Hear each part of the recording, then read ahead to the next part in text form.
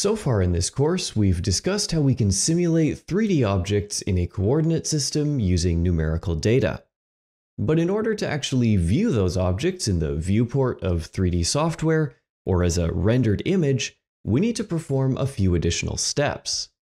In the next few videos, we'll discuss these steps involved in getting 3D geometry displayed on a two-dimensional plane, such as your monitor or, like I said, an image. First, let's recall that we can operate in different coordinate spaces. The coordinate spaces we're interested in here are world space, right? The universe that our 3D objects reside in, local space, which is a different coordinate space allowing us to specify vertex locations relative to the object's origin or pivot, and camera space, which is basically just another local space but specifically for a virtual camera object.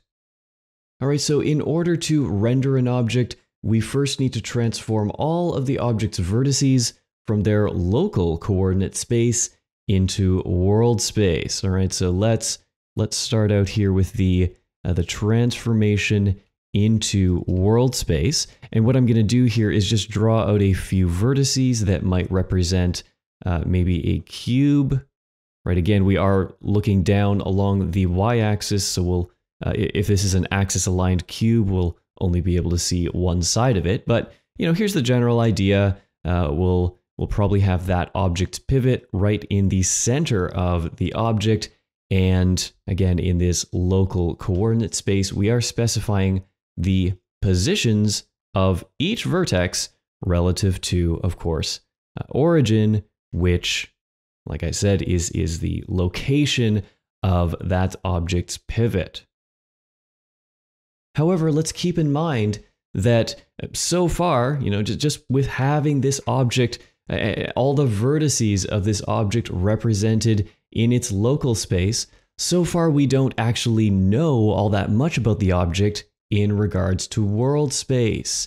The only information we really have to work with thus far is the position of the object in world space, right? So, let's say this cube, again, to stick to our example, let's say this cube was positioned right around here.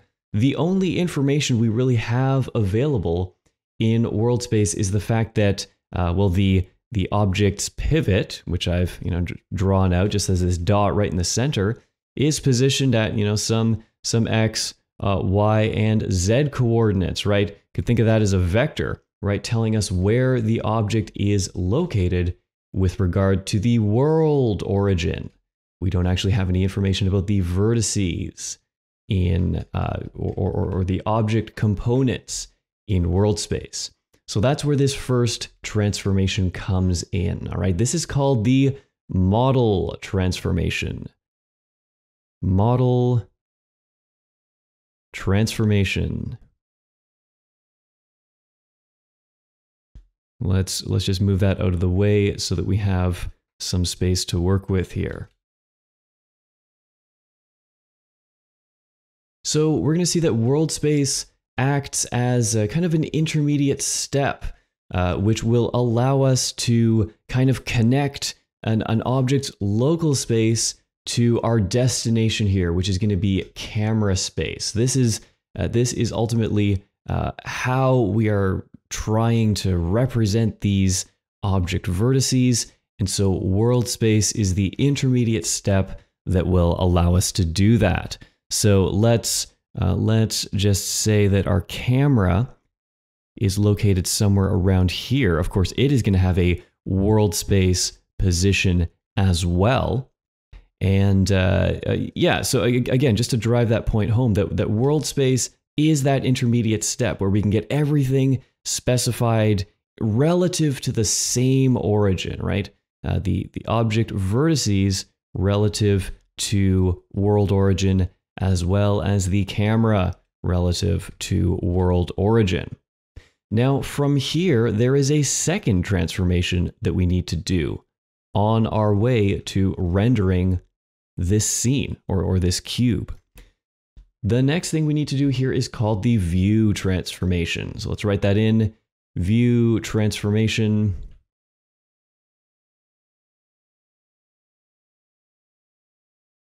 And with the view transformation, let's just again move this out of the way a little bit.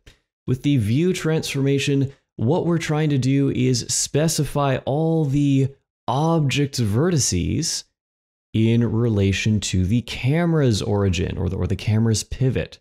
And so to help us visualize what this is going to look like, I'm actually just going to grab the entire contents of our scene here and just duplicate that.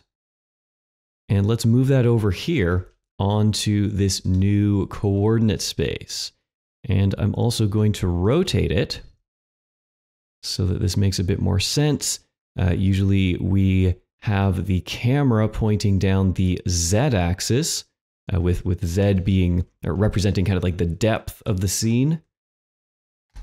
And so this is pretty much what we're going for here in camera space, right? So again, camera space is nothing fancy. It is just a local coordinate space for the camera itself. The camera is considered to be positioned at origin, and then, after doing this transformation, all of the object's vertices are going to be, again, transformed such that it's as if we are looking at them from the camera's point of view. So keep in mind this kind of rotation I've done for redrawing the scene from the camera's perspective. And as we saw in a recent video, these transformations involve multiplying object vertex positions by homogeneous matrices. All right, so there will be a matrix for the model transform as well as the view transform. Now, once in camera space, everything inside the camera's view volume, which is really just, everything that the camera can see, right? Everything inside its field of view, essentially. All of that stuff is going to be transformed into an intermediate space called the canonical view volume, or in this course, I'm going to call it the CVV, just because that is a bit less of a mouthful. Now, the CVV allows for different types of projections when translating this 3D information into 2D information, right? So, we could do an orthographic projection, for example, which doesn't take into account depth information. We could, on the other hand, do a perspective projection, which actually literally moves object components around depending on their distance from the camera. Again, it's an intermediate step. So when all of the object components are transformed into the CVV, their depth information is still retained. So just to be clear, that this CVV is a three-dimensional box. We can see, it has certain boundaries. Maybe those boundaries might be 1, 1, 1, and -1, -1, 0. That's just an example of coordinates we could use for the CVV. And of course, different implementations in different graphics packages are going to use potentially different coordinates for the CVV, right? But this is just an example. All right, so when components are transformed into the CVV, we do retain their depth information. However, we've prepared the coordinates for use in two-dimensional space, really, right? Like we're going to have X and Y coordinates ready to go that will enable us to display this on a two-dimensional surface, like your monitor or an image or something like that.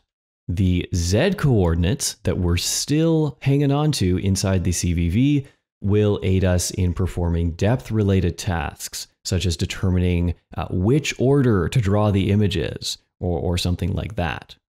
And now, just to be clear, what this transformation involves is just remapping the coordinates of the components of the scene object, as they're specified in camera space, whatever these values might be. We're just going to remap those values into, well, -1 to 1, the range -1 to 1 for the x-axis. we'll remap to, again, -1 to 1 on the y-axis. And then again with this example, just because we are starting the CVV at z equals 0 and extending out to z equals 1, we'll remap z coordinates to the range 0 to 1. So this transformation is hopefully fairly easy to visualize, as it's just a simple remapping process from camera space into this intermediate canonical view volume.